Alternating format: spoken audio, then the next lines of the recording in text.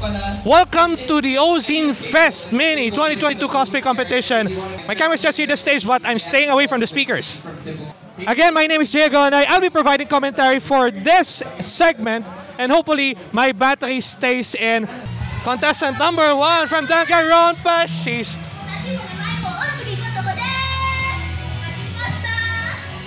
Let's go! Why does she look like Iron Mouse with a different set of clothes? Why? Just why? Dragon Ball Super! Kiki naman! Everybody raise your hands! Woo! I love it when these guys do it, you know? How? Mer! How? Mer! Let's go!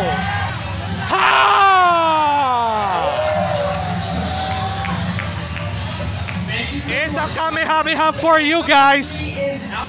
Samurai 3, Super Sentai. This is, I believe this is Shinkenja. The costume, of course, there are no problems. Yun nga lang, with the space at hand, he's having a hard time. He hit a cymbal. Or was that a snare? There's just band equipment surrounding him. It's hard for him to move. Freestyle tong gumalaw. So that's how I understand it. It's off the stage. Wukong is readying the rhythm set. He's about to attack. Even with limited space, ito yung masasabi ko na he's been cosplaying this character for so long. So long. Ay, nahulog! Hala, nahulog! Umiilaw na sa ulo niya! Powered by LED! We have 90 cosplayers registered on the spot, on record here, on the stage. Godwin! This is not Alphonse Elric. This is from Fallout. Batman! What a classic! Combat moves. Defense. Offense. An original character. This is the first time I've seen original character cosplays in God knows how long. Especially with the pandemic to extend pa ng 2 years yung paghihintay. This one's an original character. Let's see how this goes. He's summoning something. He's summoning something. Okay. He's looking at us with a threat. With a pose of threat. He's revealing his hand. What hand? Left hand. Are we ready for this? Are we ready for this? He holds the mic. Forbidden technique. Chain of destruction. Ladies and gentlemen, he is 14 sick. I miss these kinds of people. You know, the Chunibyo. This is the inspiration behind Chunibyo Demokoi Kastai. Everybody was stunned. Impressive. So much edge. So much edge. So much edge. The MC says so much edge. I agree. I definitely agree. Number 8, Bert. Bert. I know this Bert. I know this Bert. The Autocute Made Cafe knows this Bert. What's he gonna do? He has a chair. He has a chair with him. He unfolds a chair. He sits on the chair. He moves. He moves. He got the crazies. What the hell? Ladies and gentlemen, Shinji Ikari from Evangelion. We love Shinji for the memes. Get in the robot, Shinji. Ladies and gentlemen, Rengoku is throwing the pose. He unsheathes the sword. Slash right there. And an assassin right there. Let's go! And the audience appreciates the gesture. Holy shit! Everybody, oh my god! The audience is impressed with that donut! A donut! A piece of donut! He is a donut! Oh my god! Mine! Mine! Oh my god! No words! Wala nang masabi! You know what? It's just 10 contestants here in the roster. Wala na akong boses. And then we have Fate Grand Order. There we go. Imagine the actions. How fast Fast arms. Matindi to. Matindi to. Imagine if he was playing on the game. This is Berserker Lancelot. Fate Grand Order. He still has tricks up his sleeve. It's not a gun. It's a rifle. Let's go. He has more tricks. Does he have more tricks? He has more tricks. What a ride. What a ride. Let's go. Muntik na mahulog ang helmet niya. He almost talks himself with that. He's throwing the pose. He's throwing the pose. He slashes. There we go. Let's go. Teka, baka mahati kami niya, kuya. Easy ka lang. Easy ka lang. Oh my God. His moves can even kill flies from the air without even touching it. Ladies and gentlemen, this monster. And everybody appreciates him. All right. Spy Family is here. Anya is here. Where are our peanuts? Little Princess, just stay on the stage. I think we see someone. We see some people. Okay. And there's Frankie. He kidnaps Anya. Where? Lloydman! Lloydman is here! Lloydman! He's embarrassed! He's embarrassed! He's embarrassed! We're sure when you need her. Yun, dinali lang niya, oh. Yes! Let's go! Daddy! Daddy! Thank you very much for that. Never too old, never too young. Kimesu no Yaiba, Zenitsu, where is Nezuko when you need her? Do we still have these memes?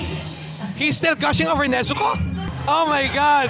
Anong gayumang ginamit ni Nezuko para magkaganito si Zenitsu? Oh no! Oh no! Really now? That's all performance? I mean... Okay, not yet. Not yet. Papunta pala tayo sa exciting part! Ito na! Ito na! Ito na! Ayan na! Fantastic performance. Impressive. Alright, the last segment of the competition. Yung host paus na, and so am I. Let's go! Marin right away! Marin has been an inspiration for every cosplayer. This anime basically... Gojo-kun! Let's go! Let's go! Let's go! This manga, adapted into an anime, has rekindled everyone's interest in cosplay. Everyone's cosplaying Marin. Si Brix, he's been going rounds in almost every convention. I saw him in Laguna. Paulit daw nung sounds. Paulit daw nung sounds. Let's go. Brix.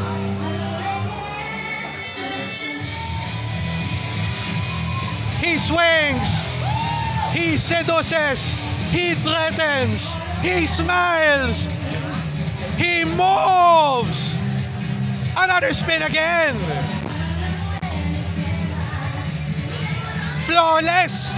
What flawless moves do we have here? He tumbles almost there, pero okay na rin. Isa pang ikot dyan, pare. Hindi na siya iikot. Mananakot na lang siya. May taas move si Kuya. I don't know if he's having fun yet. Hindi pa to ang kanyang 100% lakas. Tumulong siya sa stage. Spinning. Oh my God. That's absolutely a key move. He pulled it off. Kumusta? Oh no. Oh no. Malakas tong kalaban natin. At bumalik siya sa stage. Woo!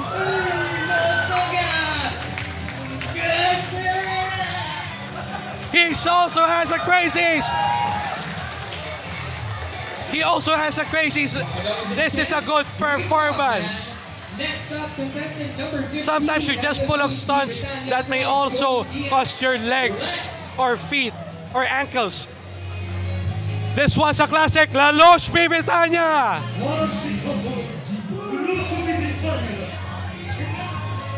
We're all dead! We're all dead! La Loche! La Loche!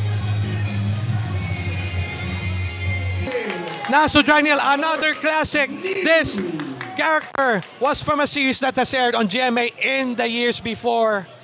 Nung masyado pa akong bata. What's he's gonna pull up on his sleeve? Bam! His speed kicks!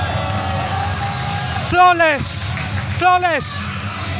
Oh no! LED tails! Oh my god!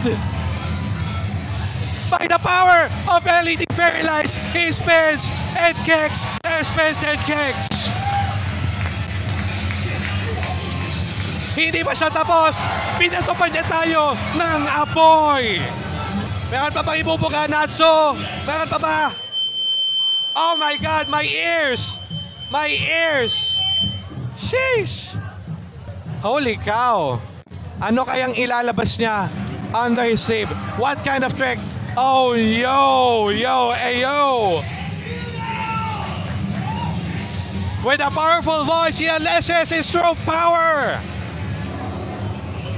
At hindi pa tayo nakakarating sa exciting part. It's here! It's here! It's here! Great use of umbrellas! Buti hindi pa yan napabali! Something on his waist! I love it! I love it! I love it! Amin na lang yung pamaypay! Magpe-vape siya! Oh my God! She vape! He vape! Wala na. Finish na. Yan tayo eh! Ayan tayo! Alright, another one. Beidou from Genshin Impact. Genshin Impact, a classic. Hindi na mawawala ang Genshin Impact cosplays sa mga anime cons post-pandemic. Especially that is a popular game by MiHoYo. Beidou with a big sword. Sheesh! Sheesh! Oh, just at my back, I was asking, where's Marceline? Where's Marceline when you need her? A crown. I love it. You shall what? You shall what? You shall what? A crown. Hindi talaga. Bitin pare, bitin. The crown's giving him too much power. He has to take a take 3. Fortnite. Let's go. Can you do the Fortnite dance? #1 victory royale. Where's the chug jug when you need it? He doesn't have a chug jug, man. He doesn't have a chug jug. And I think that's the last of the cosplay competition of the okay, and with that said, again, a total of 19 contestants for the cosplay competition here at Ozine Fest Mini 2022.